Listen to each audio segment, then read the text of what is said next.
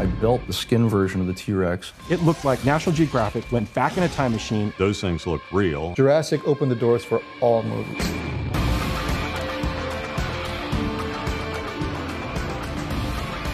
Steve Williams was a new type of guy who tried to raise some creative hell. His cohorts, they were young and eager, willing to risk it all and face whatever dangers they're going to face. Although he goofed around all day, he worked all night. Williams, on his own, put together a Tyrannosaurus skeleton. I was told not to do it by my supervisors, and I did it.